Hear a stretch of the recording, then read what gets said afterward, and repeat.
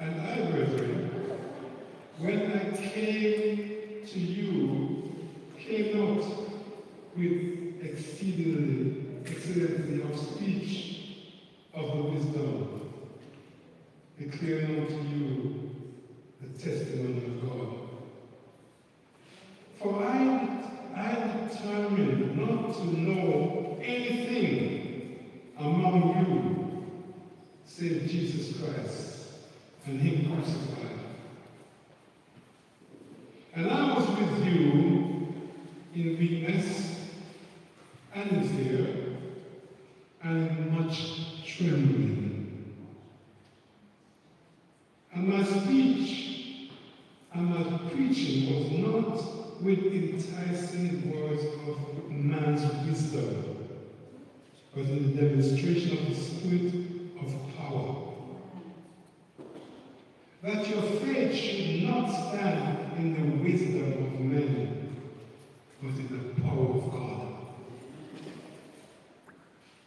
Howbeit, we speak wisdom among them that are perfect, yet not the wisdom of the world, nor the wisdom of princes of this world, that come to naught. But we speak the wisdom of God in a mystery, even the hidden wisdom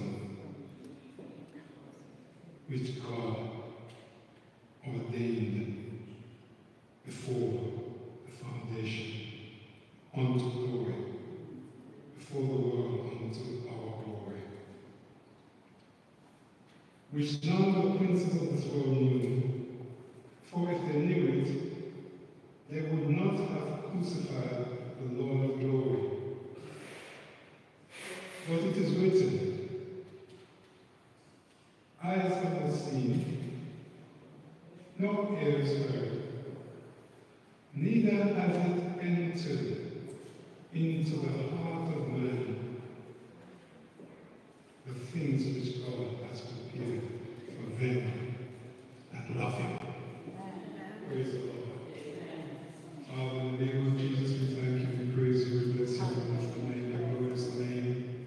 We thank you for your words of wisdom to us today, Lord Jesus. I thank you for everyone that's present in your house. I pray, Lord, your anointing will be upon us. I pray, Lord, your word will go forth and accomplish what you've sent it. Lord, we give you praise, we give you glory, we give you honor. In the name of Jesus, sanctify me now, Lord Jesus, to your glory. In Jesus' name, amen. Amen. Praise the Lord. Praise the Lord. Praise the Lord. We are living a time now where everyone thinks they know everything. I'm so glad for the word of God. I've read truth from Genesis to Revelation. The Bible says the word of God is of no secret interpretation. You know, it is open for everyone. And when we come to God, we must come to God with an open heart. We must come to God. We have to empty ourselves. Because if we're full of already, what can God do for us? If we are filled with our own understanding and our own knowledge, like of the world, what can God do? But the songwriter said, I am coming to the cross. We have to acknowledge when we come to Jesus that we are weak. Number one, we are blind. When we come to the Lord, because if we come to the Lord and we can see already, we are helpless. Because we can see already. But if we're blind, we can open our eyes. The world believes that they can see. But without Jesus,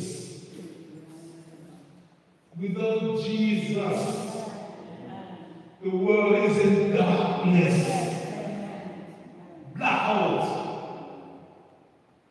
And if any man thinks they know something about God, and they have not applied wisdom. They have not sought wisdom, which comes only from God. We can't study theology, we can't study this, and nothing wrong with it. But it's the Spirit of God which gives us understanding to His Word. So Paul is saying, well, we know the story about Paul. We know Paul was learned of the law. He was learned at the feet of Gamaliel. He was a doctor of the law, and he knew everything concerning the law. He was fully learned. But he did not realize that Jesus came to fulfill the law. Jesus was the fulfillment of the law. The Bible says the laws and the prophet was until John. That's where the law and the prophet ends. And then Jesus came to give us a new dispensation, which was grace. There's a lot of people who still living in that dispensation of the law. But we are in the dispensation of grace. In the dispensation of the law, it was an eye for an eye, and a tooth for tooth. That was the law. In the dispensation of the law, certain things could not be done on the Sabbath day. That was the law.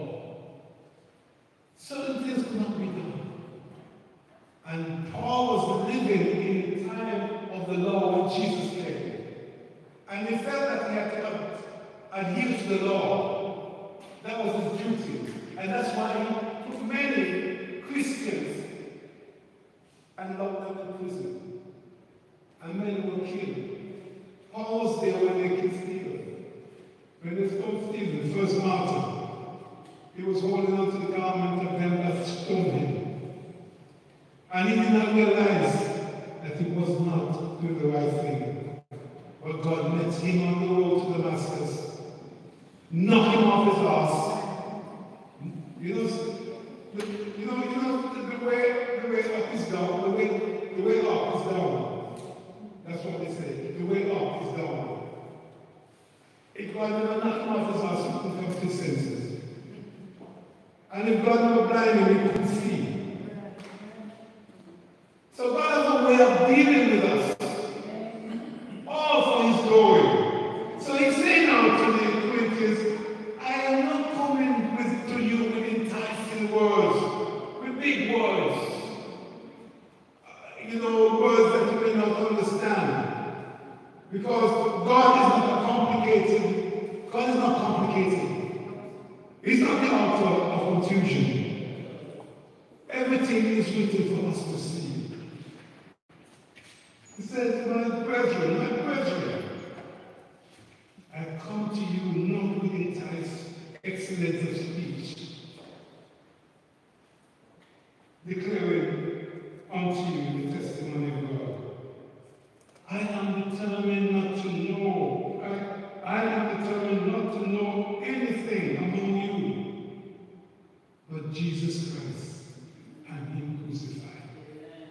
That's the first thing, that's the most important thing for us to know. When we know Jesus, we know everything. When we accept Jesus, we accept life. Amen. We accept salvation. We accept peace. When we accept Jesus, we accept wisdom. Because wisdom comes from God. So no matter what we try to invent our speeches or whatever, it has to come from God. It is God. Even when we read the Word of God, it is the Spirit of God who has to open up the Word to us. The Spirit of God. We cannot just read the Word of God. We have to get understanding truth in the Word of God. And from the excellency of speech. He says, I was with you in weakness and in fear and in much trembling. This pathway we are on. Jesus said, any man that come after me, let him deny himself. Take up his cross and follow me. Jesus never mince words.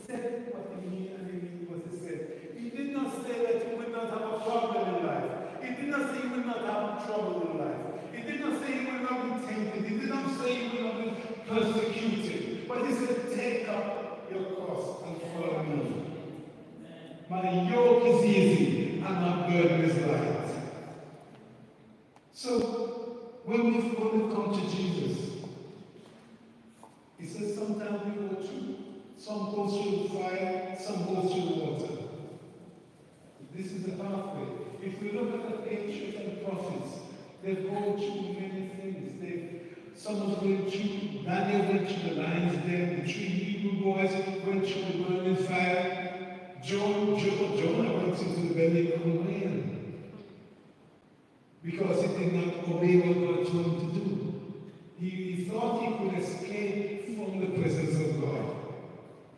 But we can't escape the presence of God because God is present everywhere. And that's something we have to understand. God is everywhere. Amen. It doesn't matter where you go. It doesn't matter what you do. He's an all-seeing God. He don't see like us. We only see one direction. He sees everything. And we understand and know God. You know, I think about David, when David sinned against God. And when he saw Bathsheba there, and he went and lay with her, and there was another man's wife. And he tried to cover his sin, you know. He tried to cover his sin. He didn't know God's sin.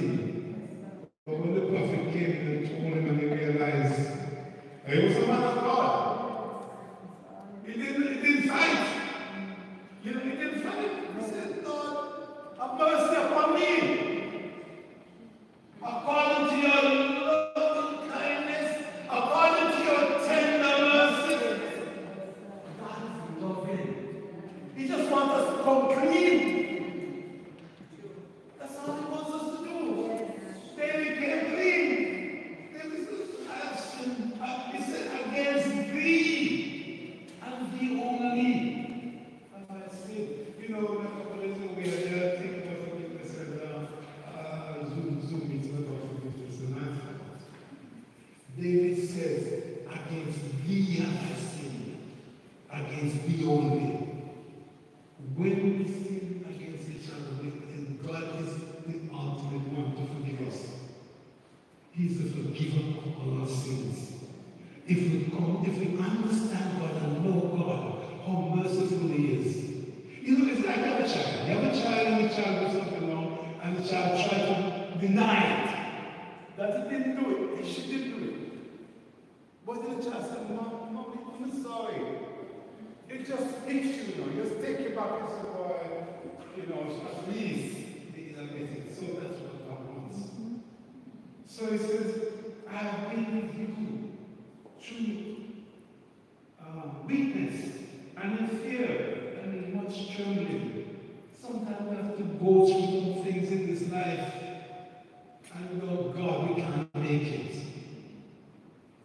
Paul went through many things, even though God told Ananias that he was a chosen vessel. That's a chosen vessel.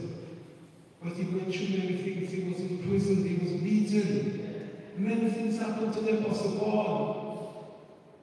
And even though he was so learned, but he said, I count all things but down. When he realized the power, there's power in the gospel, virtually. There's power in the gospel. You know, so, I mean, there's nothing that if we pray to God in faith, that He can do for us. So, he went on to say, and my speech was not preaching to you enticing words of man's wisdom, but to demonstrate the spirit of power, that your faith should not stand in the wisdom of men, but in the power of God.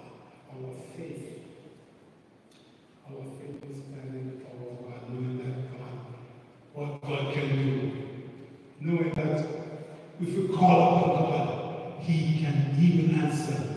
We've seen many times that the apostles, when they prayed, that Paul and Silas was in prison, they were locked up. And they sing and pray. And the Bible says, when Peter was in prison, he prayed. And while the gate opened, his chains fell off. The gate opened, and he was a free man.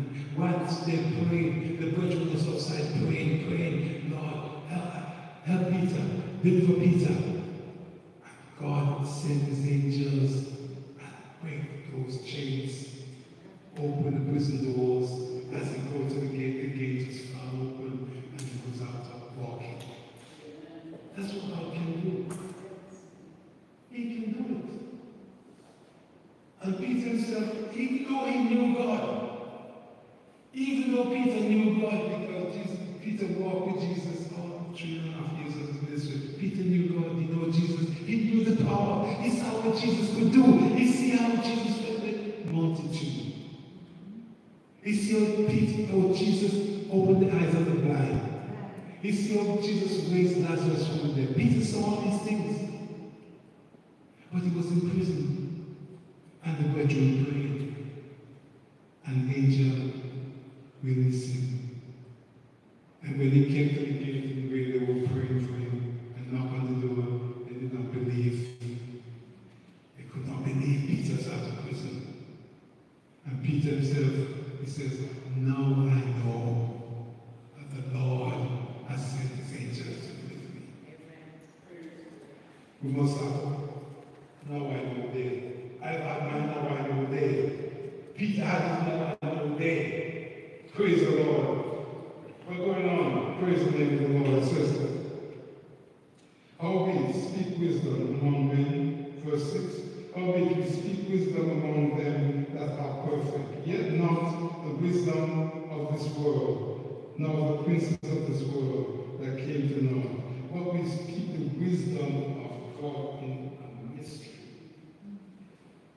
even the hidden wisdom which God ordained before the world unto his glory. You see, the thing is, when we open up our hearts to God, God reveals himself to us more and more. Jesus said, you can't put new wine in old bottle. If you put new wine in old bottle, the new wine will burst the bottle. So you have to put new wine in new bottle. He says you can't serve a new cloth and an old garment, because the new cloth was rent the old garment. When we come to Jesus, we must come humble before him. We must ask him for mercy. Remember the story Jesus spoke about the two men that went to pray, the Pharisees and the publican. Remember the publican? The publican and the Pharisees was quite confident in himself that he knew God and that he was good and he did everything good. And he said, I have fast twice a week, I give my tithes, I'm not like this. I'm not like this publican here. So we can't tell God. We can't tell God because God knows everything. What we're going to tell God so when God knows everything? We can't tell God. What? I fast twice a week, I give tithes. You know, I do this, I do that. We tell God, God knows it. What we can do. What? So the poor publican stand on the altar and pray. And what he said? Lord, have mercy upon me, a sinner. And Jesus said that publican went to his house, was justified. We can't tell God now. We can ask God for mercy. We can ask God for guidance. We can ask God to keep us. Because God asks God to bless us. But to tell God, not tell God what to do. And know already. He knows everything. So one time said, you know, we're not Zoom meeting, and we were talking about forgiveness. And I said, forgiveness. Forgiveness is not easy. If we have to check ourselves. The Bible said, examine yourself. We have to check ourselves now. The Bible said, examine yourself. We have to make sure, and we have to have that feeling that when God come and look at us, we not have nothing in my heart against the body. We don't have nothing money. It don't matter what the body do me, it don't matter what they do. Me don't have nobody. Me pray for them. If them hurt me pray for them. Me don't have nobody. And God wants us as children of God to have nobody. No matter what nobody doing. Peter said to Jesus, how many times should I forgive? 7 times? Jesus said, no. 70 times 7. 70 times 7 is 490. A lot of time left to forgive. It no matter what. Because if we have someone in our heart, you could preach like Paul. You could pray down the floor. If we have to clean God down here with them, the Bible says, if I regard iniquity in my heart, the Lord will not hear me. God wants us, when we could come to God, you know, say, if you have all today to God, right? Leave the gift at the altar. Go and make right with your brother. And come back and offer your gift. The gift you put to God. So suppose now. Suppose Mr. Dennis said to do something. Mr. Dennis said to do something. And Mr. Him shouldn't do that. I can't forgive him. Can't forgive him. And he comes to me and pray. You think God is going to hear me? No. He's not going to hear me. He's not going to hear me. After God, I've met for the ministers and I have to pray for the ministers. Otherwise, God not hearing me. So, as a children of God, we have to know the Lord. We have to know what the Lord expects of us. What is going on? We are going on. Yes. We are staying down here. We are sojourning. We are passing through. We are strangers. We are sojourning. This is not our home. We have here no abiding place. The Bible says that the patriarchs and the prophets, Abraham, Isaac, and Jacob, they were blessed by God. The increase was great. But the Bible says they seeked a city which has foundation. This world don't have no foundation. This world has no foundation. This world will pass away. The Bible says, Peter says that this world will pass away. Amen. With fervent noise. The element shall be burnt up. God don't appear, God made new.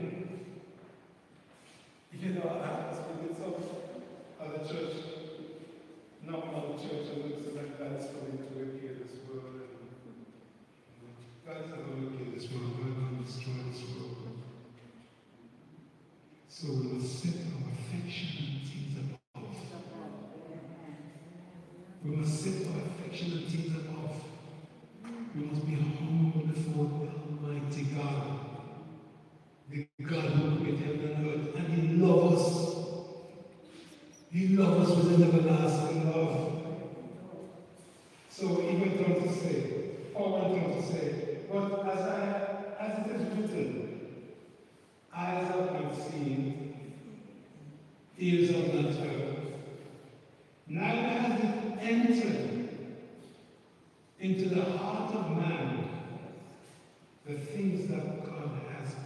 healed for them that love him. So with our eyes, we can't see. With our ears, we can't hear.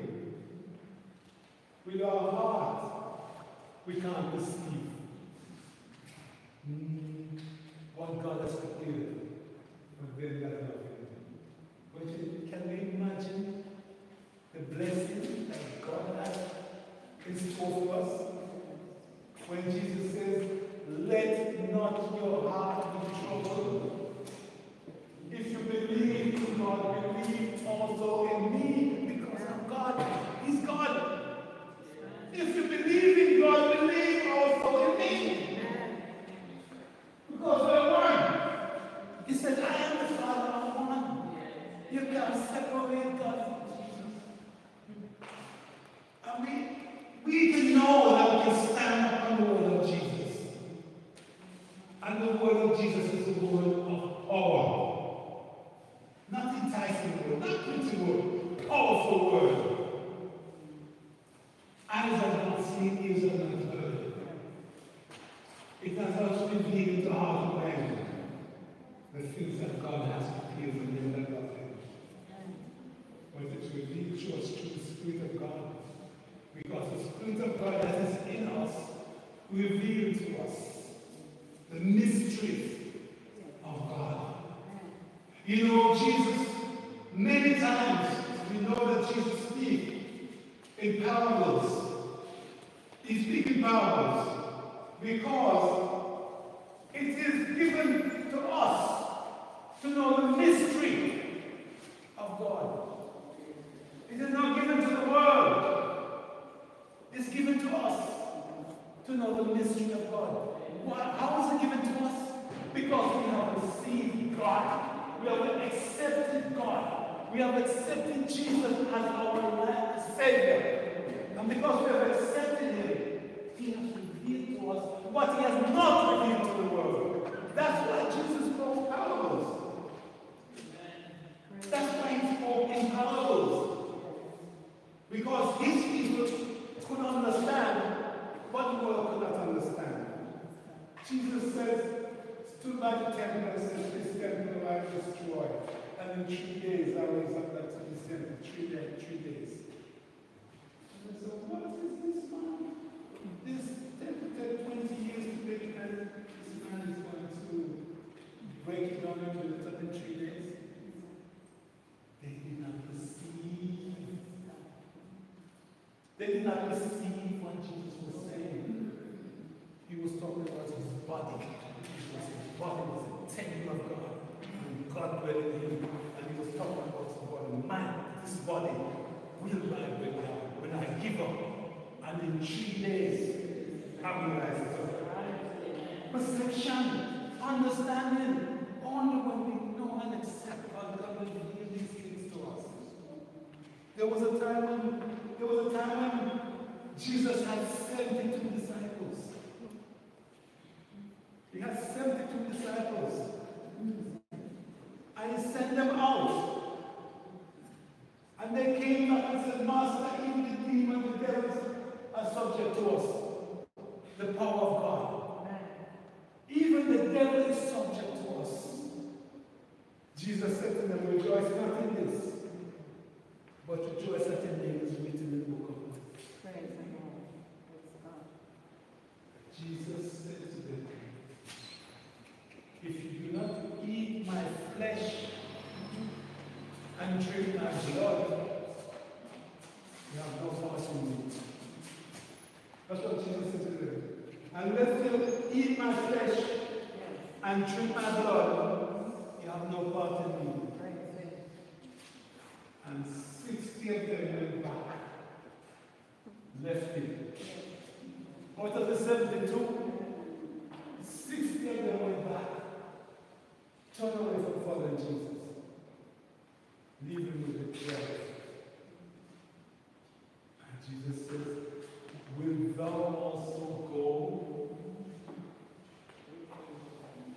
And Peter says, where do we go? Since thou hast a word of truth. Where do we go?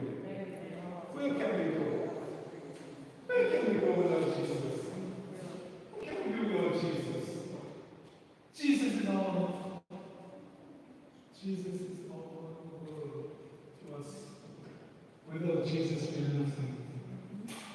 And He has promised us. He has promised us to take us home. You know, looking at the world the way the world is now, Jesus spoke about wars and rumors of wars, pestilence in diverse places. Jesus spoke about all these things. Right now, if you look at the world is on fire. The world is on fire. There's fire, there's trouble everywhere. There's nowhere that's safe now. Everywhere there's trouble. Africa, Asia, Middle East, Europe. Jesus is coming soon. We get a lot of bad news these days. But we have one we can hold on to. Jesus is coming soon. It's good news, brethren. It's good news. Jesus is coming soon.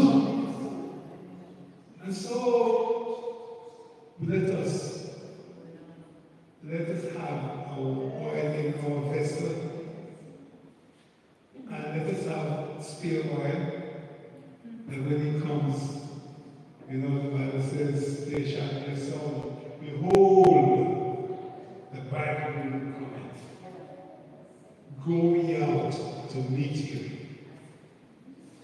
We talk about the 5 wise virgins and the 5 foolish virgins. The wise one have oil in the vessel in their lives. They have spare oil. You know something? I'll tell you something. Oil is a spiritual thing. Oil is a spiritual thing. Oil depicts the heart.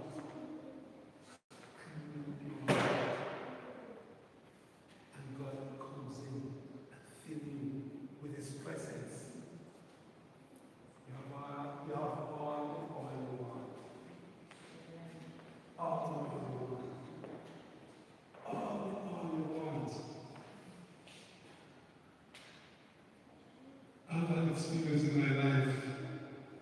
People tell me things, and some people say, no, I won't go there, I won't ask that person. I pray for them and say, Lord, forgive them. Lord, have mercy upon them. You know why? I tell you why. When I just got saved, I experienced a vision of hell, what hell is like. I had a glimpse of what hell is like. And I said to myself, from that experience, I wouldn't want my worst enemy. I wouldn't want my worst enemy to go to hell. My worst enemy, I wouldn't want my worst enemy. But people don't believe in hell. That's why people don't believe in hell. That's why people don't serve God, because they don't believe there's a hell. But God showed them that they don't have the Spirit. And my word, no matter what you do me, cut off with 2 hands. I wouldn't want to see you go to hell. But people don't think about hell. People don't talk about hell. But hell is a real place. Hell was made for the devil and his angels. It was made for man. When the angels were cast out of heaven, God prepared a place for them, and that place was heaven. But because of man's disobedience, man will go to hell.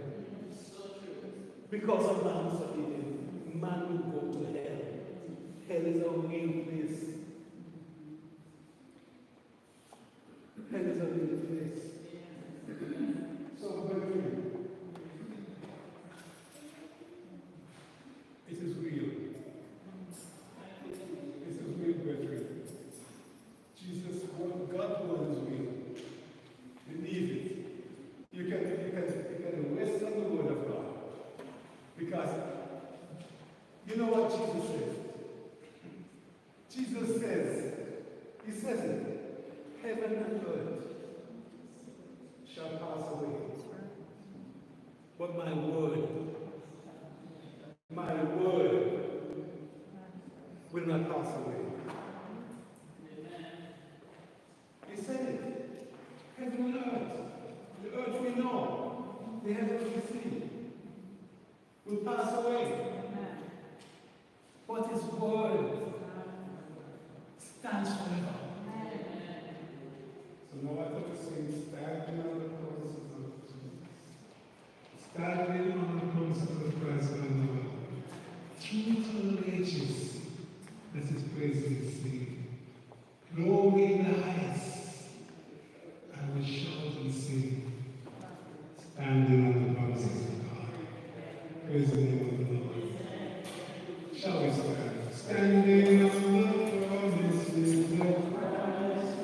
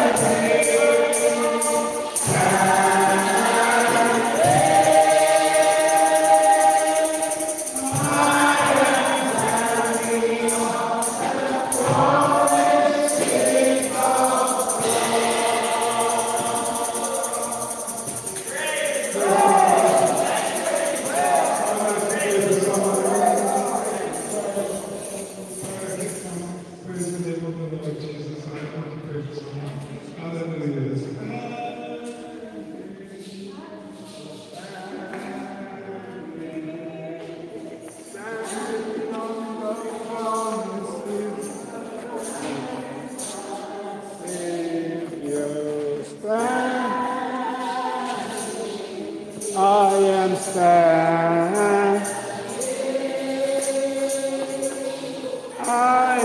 standing on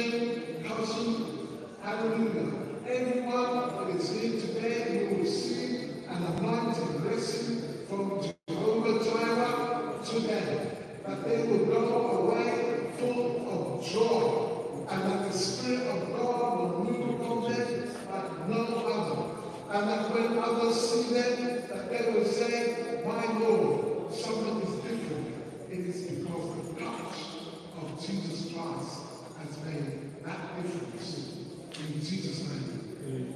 Let them, oh Lord, release the joy unspeakable in their hearts.